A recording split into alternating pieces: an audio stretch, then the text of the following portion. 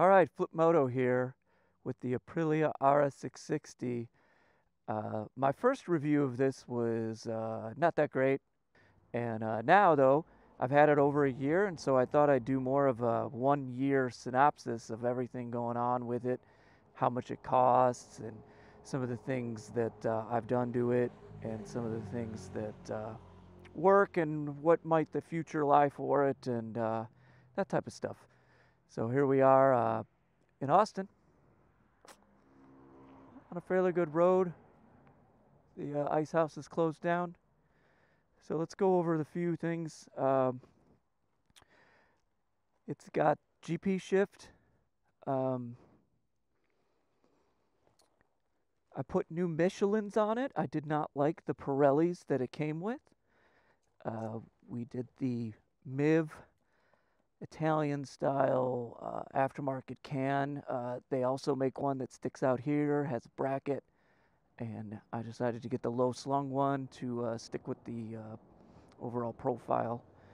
I upgraded the master cylinder brake to a is it the DST model, which has a little doohickey in here, and you get to switch between 20 and 19, or is it 20 and 18?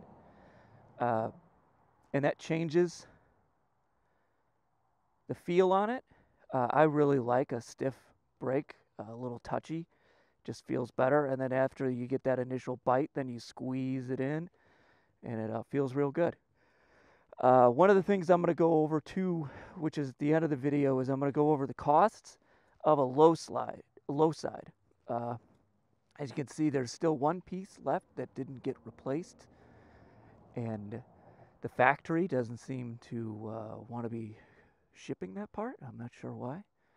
But the other damage was to this, to the headlight, and that's about it. These frame sliders saved any issues with any of the covers, swing arm. This, just went up like it's supposed to. That did its job, and this didn't even touch. So the low slide was mostly just on the front here, and it just so happened the edge of the track hit the light right there and popped the light, and there's this piece right here that is meant to break to save any hit to the front from messing up the chassis or the triple tree or the forks.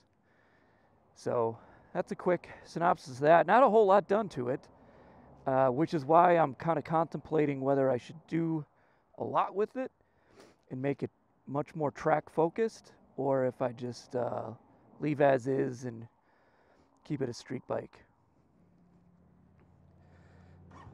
Start it up. So down here at this switch, you get 3 modes. Commute is a preset for you, and you can go into here and it tells you the presets for commute and dynamic. So those two you cannot fiddle with at all. And then individual, you go down here and whoops, yeah, you don't want to back out, you always go forward. So you have 5 custom settings. This is engine mapping, and 1 is the most aggressive. This is engine braking, 1 being the most aggressive. Traction control, I have it on 2. 1 is basically barely on, obviously, and then 0 is completely off, which is what I would do at the track. But out here, with sort of the rocks and oil and a few things on the road, I'll keep it here just to save your butt a little bit. This is automatic wheelie control, that is turned off for now, and ABS turns off the rear. 1 turns off the rear ABS, so your front only.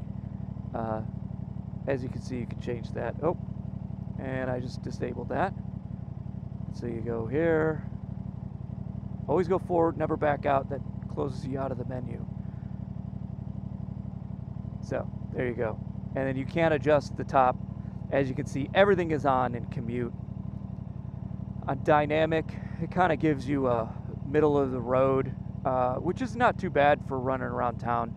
I'll run that when the bike is cold as well, with cold tires if it's cold out and I don't plan on getting the tires up warm. And then here's the other one that a lot of people miss is hold this down, go into vehicle, and you go to road, you change that to race, back out of there, and now you have two new modes, challenge and time attack.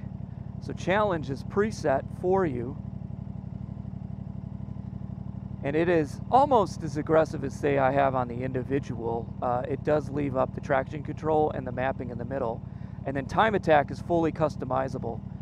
And again, go forward, never backwards. And then if you want to turn that off, and that would be the most aggressive setting you could put this bike on, with as little electronic interference as possible. And in time attack, I don't know why they called it that, challenge versus time attack. They could just have called it race and custom. And then what they do in the race dash is they move the lap timer into big and bold, and they move the miles per hour down small, and then it gives you your settings up front so you can kind of quick glance and see where you're at. And you can jump between these two on the fly. So say you're on a warm-up lap, you go into challenge with the tires cold, and then say you're all heated up and you're ready to time attack, right? You go into time attack mode. Maybe that's why they named it. And then in this mode, you go in here and you have your lap times. So my last track day, I did 31 laps, at least recorded laps. And it records your top speed and your lean angles on each side. And then to wipe that, you hold that down. No, that's not how you wipe that. You go into lap timer, you go into reset, you go into yes, make it green, back out, and they're gone. And that's how you start over.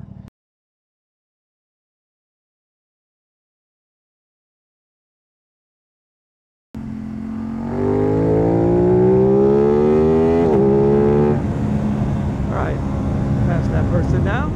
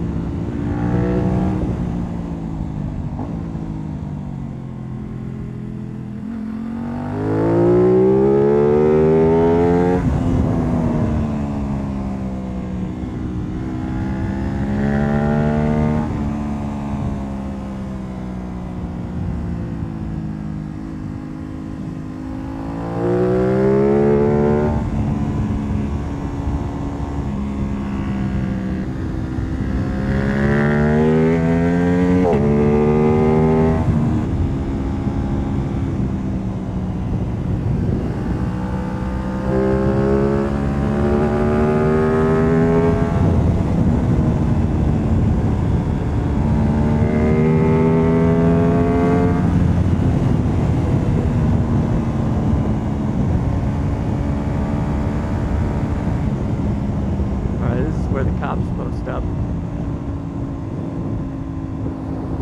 I don't know why they post up in other places, but wow, those twisties rudely interrupted my conversation with myself. What the fuck? That was fun though. CBR was going pretty good. There's just too many cars on the road to really push it right now. Yeah, that was fun.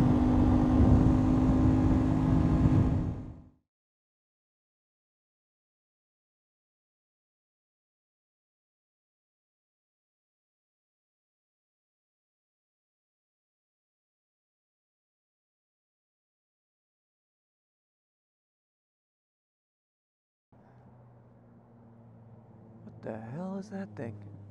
All right.